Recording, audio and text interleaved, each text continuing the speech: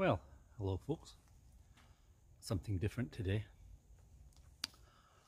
As you're probably aware, I use the Pentax KS1. Now there's a feature on here that I have yet to have access to on its menu system. It's called Astro, and it's activated in one particular way. You have to buy a device that will help you enable it. I purchased such a device, and this is what it looks like. This is the GPS 01, and it quite simply goes on top of the hot shoe here. I'll just take the little hot shoe guard off, and it goes on there, and you lock it on, and it sits on there like that.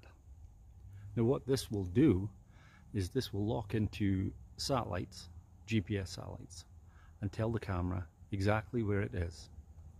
And with a special calibration move, little dance the camera has to do, it will also tell the camera what tilt it's got like this, what tilt it's got like that, and also what rotation it's got like that. Now this is all very important when you're doing astrophotography, photographing the stars. You know that if you leave the shutter open too long, the Earth's rotation causes the stars to cause streaks across your image. What this device is doing is telling the camera which orientation and where it is on the planet and everything else, and it will move the sensor, which normally sits flat like that, slowly in time with the stars drifting. Now it can't do it for long because there isn't too much movement in the actual sensor. So 5 minutes is its maximum, but 5 minutes is pretty good. It does have its limitations. You really need to use semi kind of wide angled lenses. You can't use your 300-400mm zoom lenses. There just isn't enough fine tuning in the whole system to stop those stars trailing. At least I haven't found that yet. But let me just show you how this thing works. So first of all, we switch the camera on. True Pentax style, it goes brrrt because it shakes the sensor to get rid of any dust. Isn't that a neat idea? So there's no dust spots, hopefully, on the sensor. So on the back here, we put it into bulb mode.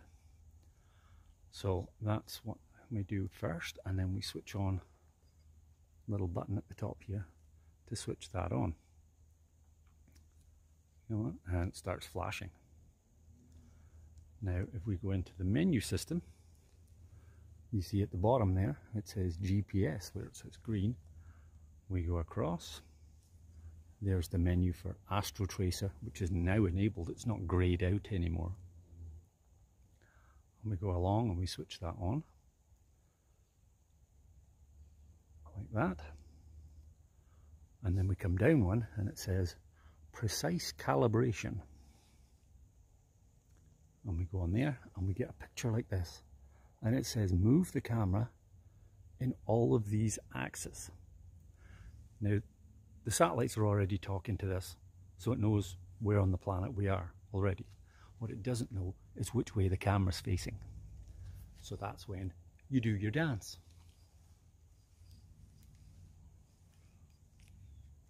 One axis, two axis, and then finally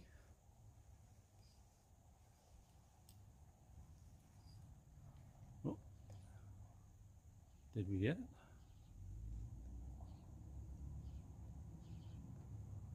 Nope, we didn't. So we do it again.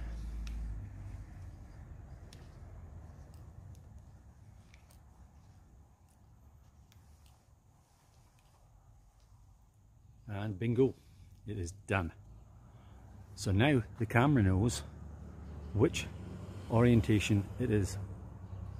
So in bulb mode, normally you would hold the shutter down and it would hold it open for as long as you've got your finger on the shutter. In the menu mode, I can switch the button so that when I press it once, the shutter stays open. When I press it again, the shutter closes. So you can do long exposures of longer than 30 seconds. In bulb mode, on here just now, we have 30 seconds. But look what we can do. We can start adding time.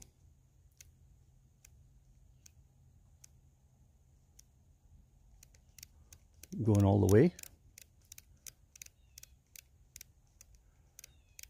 And there you go. There's your maximum. 5 minutes.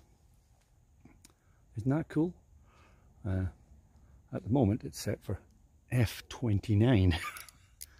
So I'll just take that back down. So you would normally run your lens. This is the kit lens. It's standard 3.5 would be its widest. I would probably run this at 18mm, pointed up at the sky, wherever it is there. Put the 2-second timer on, manually focus it obviously, and then hit the button. And it will take a shot, probably about a minute, minute and a half is enough usually. You can take the ISO up to about 1600 if you want, and in a moonless sky it captures an awful lot of good stuff. And it's incredible how good this little device is. Not cheap though, $200 in Canadian money. But I think you'll agree, some of the results are actually quite worthwhile. I took some pictures from here one morning. Orion was nice and bright behind me last weekend, and I think you'll agree that the images it captured were quite good. I also did a shot with the GPS unit switched off, just to show you the blur in the stars if I'd tried to do it normally without using this device. You can do another technique, and that works out that you only take a 15-second exposure, but you take more of them, and then you have to be creative in your software and layer the shots, and that way you build up resolution and depth and all the rest of it. Not that easy to do, and doesn't always work really well. Straight out of the camera, one shot, that's pretty handy. Pretty handy. I've only had a wee time to play with this at the moment, but this is the start of the winter. This is when it's going to get good. So hopefully I'll get out there and do some more stuff with this camera and with the GPS unit on it, and get some more more shots of constellations and various things. I want to do a bit more of Andromeda. I have captured Andromeda before on this camera, but that was a single exposure without the GPS unit. I want to try and get it with the GPS unit to see what the difference is. The other thing I want to do is to take multiple exposures of 1.5 minutes, 2 minutes, and layer them together to see if I can get even more detail in the shots. But here's a couple of shots to show you at the end of this video just what I've got so far. I think you'll agree, it's actually quite impressive.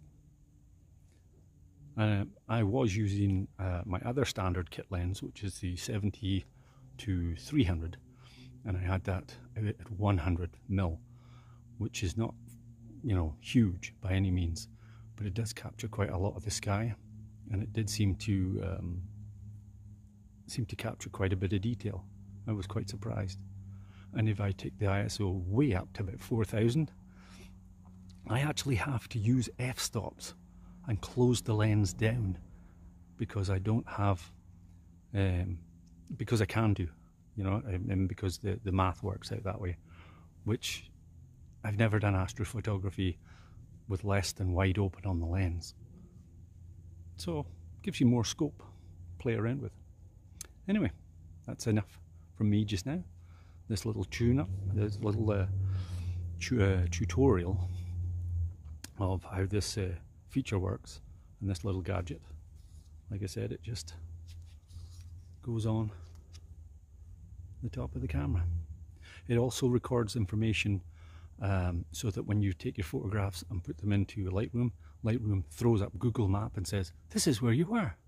And when you took the photograph, the camera was pointing at so many degrees up.